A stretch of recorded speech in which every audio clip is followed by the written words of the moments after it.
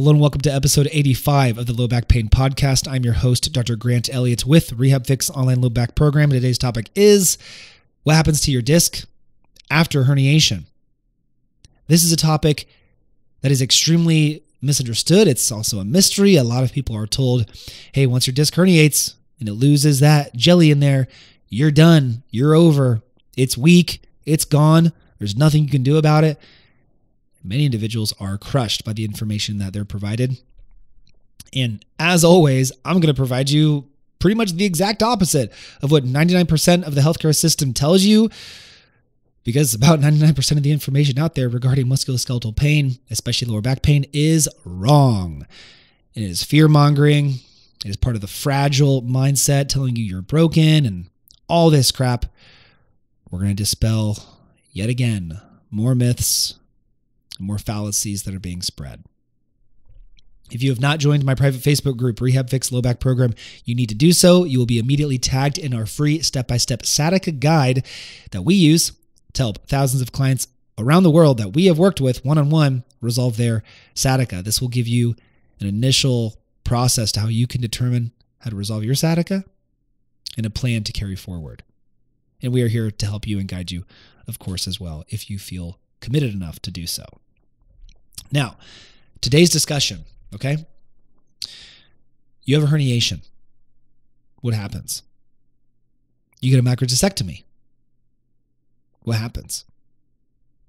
Is that fluid, that nucleus pulposus, just gone? Is it gone?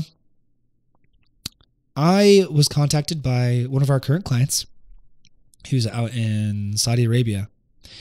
And he actually requested this, and I thought it was a great idea because he was told, hey, once that herniates and that, that fluid is out, that jelly is out, it's gone. And, basically you're screwed, like lifelong problems. You're done. Your disc is weak forever and all that nonsense that people are told. It drives me nuts. This is what encourages me and motivates me to create free content like this to get out to the world. So let's get right into this, okay? You have a herniation, the fluid comes out, it's a sequestration, it's pouring out. Whether it's still in there and you're discussing the regression of the disc or you get it cut out through a microdiscectomy, I'm going to discuss the possibilities for what can happen to your disc after a herniation. Okay, so first off, what is the nucleus pulposus comprised of? The nucleus is made up of three things, okay? Proteoglycans, which is basically a GAG matrix, a glycosaminoglycan complex matrix. Okay, proteoglycans, collagen type 2 fibers, and water. Okay? Now, I got some cool studies that we're using today. The one that I'm currently referencing is the physiological loading can restore the proteoglycan content in a model of early IVD, intervertebral disc degeneration. Okay, this will be listed in the show notes. And so what we're going to discuss is this process, okay? What's in there, how it changes. And this was a really cool study because what they did is they took intervertebral discs. They took discs, okay? And they had two sets. One set was injected with trypsin. Trypsin is a digestive enzyme that breaks down proteins. Okay, this was injected to spawn the loss of proteoglycan content. Okay, so remember, the nucleus, the disc, is comprised of proteoglycans, collagen, and water. When you have a herniation, you're losing proteoglycans, collagen, and water. This trypsin, this digestive enzyme, was injected into the nucleus to degrade, to degenerate the proteoglycan content, which is the main component of the nucleus, okay? So this was used to simulate the degenerative process. Hey, let's inject this, let's get it to degrade, simulating that process. So they had one group where they used the trypsin, they had another group where they did not, they had a group where they used the trypsin and then loaded the disc through mechanical loading, another group where they did not inject and they also loaded it. So they had all the variables covered. And here's what we found, okay? injecting the trypsin into the nucleus did in fact break it down, right? Simulating a herniation, right? You've lost it. It has been enzymatically degraded. It's gone. The same thing that happens from a herniation. You lose a herniation, let's say they do a microdiscectomy, it's gone, or it just kind of leaks out and calcifies and it won't regress. Okay, it's gone. What they found was that even if they ejected the disc with trypsin and lost the proteoglycan content, they lost the nucleus, it got degraded, by loading these discs, by mechanically loading these discs, they saw that the act of loading, which basically means pressure, force, right? Same thing as strengthening exercises, increased that content. So the trypsin injection brought it down, reduced it, loading it, then increased the biosynthesis of this. They didn't inject disc material back in. They didn't inject proteoglycan content or matrix or these things. They didn't inject anything. They loaded the disc, and that same nucleus that degraded was able to rebuild and regained the proteoglycan content. It regained it, right? Just like when someone takes your blood, you go donate blood, your body regenerates blood, right? Your body's pretty amazing. It doesn't just completely lose everything that you take from it. Okay, and I know certain areas of the disc are avascular. Not all areas can recover as well as others. Okay, there's certain regions that are vascularized, certain regions that aren't. Okay, so this is why a lot of this kind of nuance has been out there. But in this particular study, they were able to reduce the nucleus and they were able to rebuild it through loading. This is huge.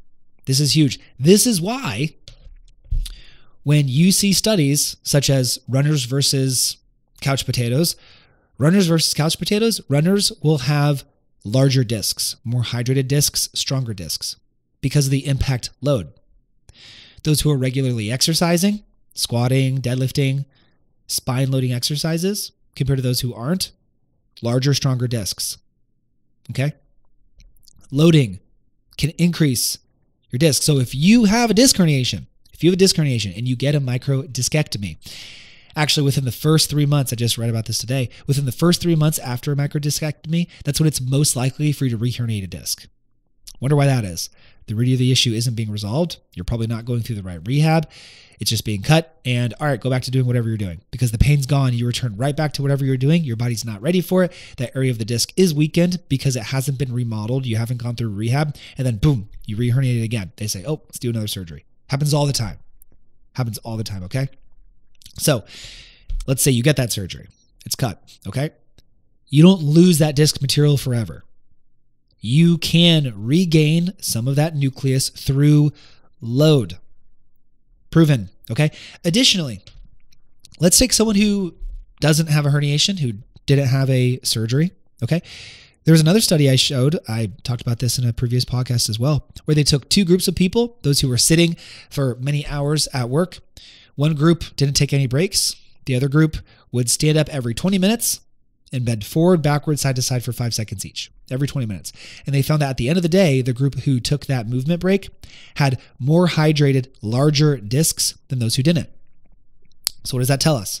Okay, you can manipulate the hydration and the size of your discs.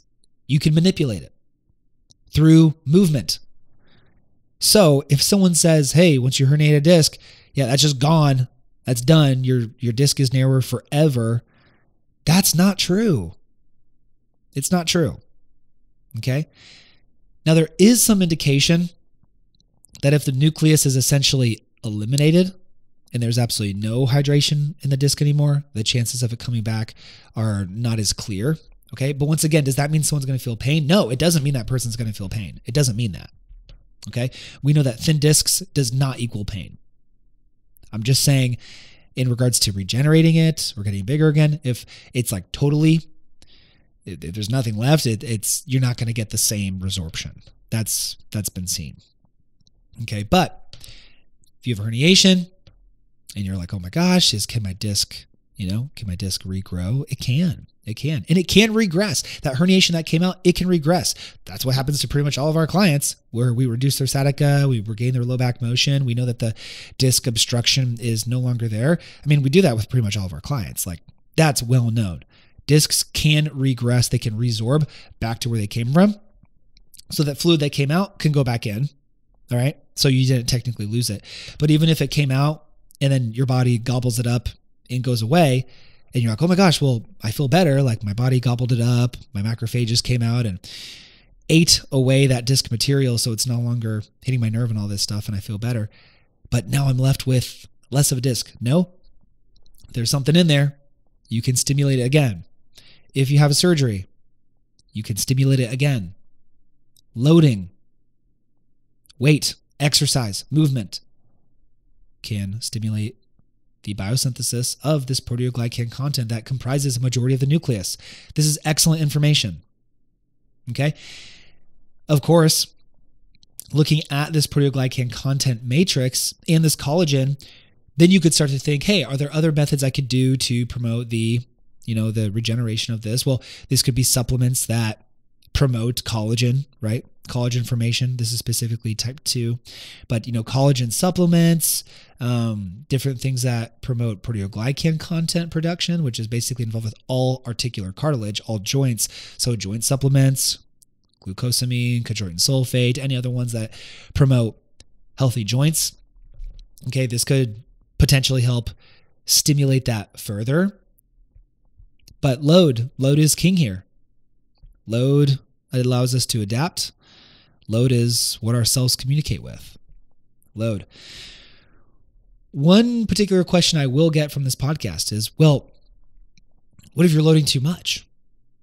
Right? What if you're, doing too much? Well, the chances of anyone who is listening to this podcast, or I would say, honestly, the chances of 99% of the human population loading their spine too much, that would cause degeneration in the long run, is very, very slim. Very slim. So there is a threshold. There is such thing as too much load with torsional effects. There have been studies that show that too much spine loading with torsional movements will promote degenerative changes. It will promote degenerative changes. So the question is, well, how do I know what too much loading is? That has not been quantified. I cannot tell you that. But I think the chances, and this was with studies, right? This was like with mechanical, like machines and doing these things like aggressive, okay? So I can't give you an exact number on that, but I think the chances of like 99% of the human population overloading their spine and doing these torsional movements that would be to the point of degrading it are very, very, very low, very slim. Okay. If you're just going and squatting and deadlifting a couple times a week and pushing yourself and going pretty heavy with that, that's not going to be enough to overload your spine. Okay. That's not going to cause disc degeneration. I've made a podcast on, I think I titled it Powerlifting and Disc Height, or Powerlifting and Spine Health, something like that. I also made a podcast called, I think, Squats Do Not Compress Your Spine, or Squats and Deadlifts and Decompression, something along those lines. And once again, we found that these things do not compress your spine. They do not, squatting and deadlifting do not compress your discs in the connotation that most people think. Like, they imagine their discs getting squeezed like sponges and losing all that water and just getting pounded on every day. That's not true. Okay, squatting and deadlifting has been shown to improve our disc height and to improve low back pain. Squatting, deadlifting improves low back pain.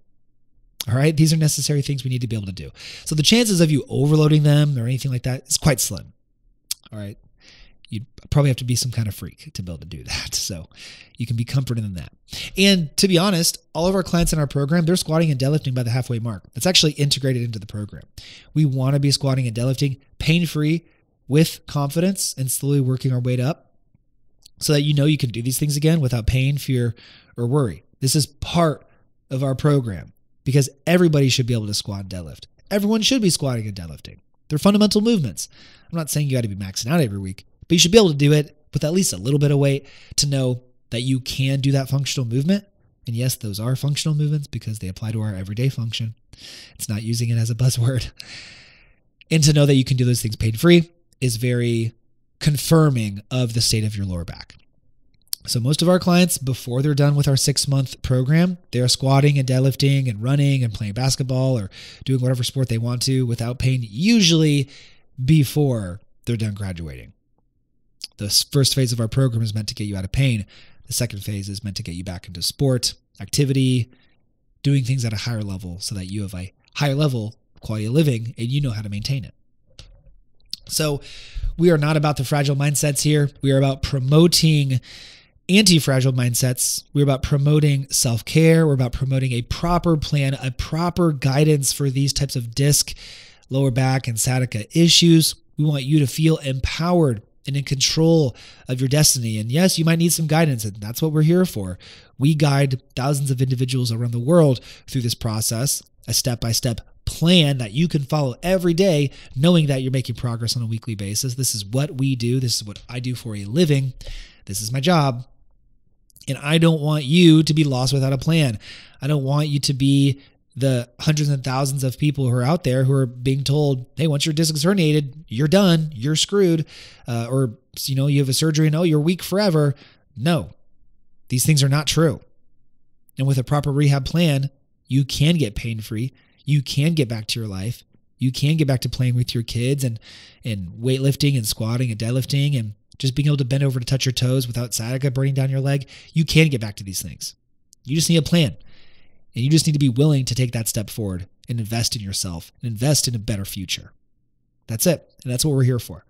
So if you're ready for that step, submit an application, join our private Facebook group, RehabFix Low Back Program, get in touch with us, shoot me an email, make that decision now. It's time for me to get out of pain. My future will be different because 6 months from now, that's the length of our program.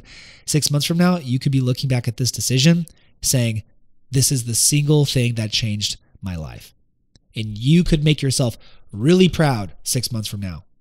You want to look back at your decisions right now and know that you made the right thing for you, for your family, for your friends, and for your future. So let us help you. Let us change your life as a team so that we can show you how to do it. And we can guide you step by step with constant communication along the way. This is a premium program. We don't accept failure as an outcome. We do our very, very best for you because we're invested in your success. If you are watching this podcast on YouTube, please like, comment, and subscribe. If you are listening on your favorite podcast platform, please leave a 5-star rating and review.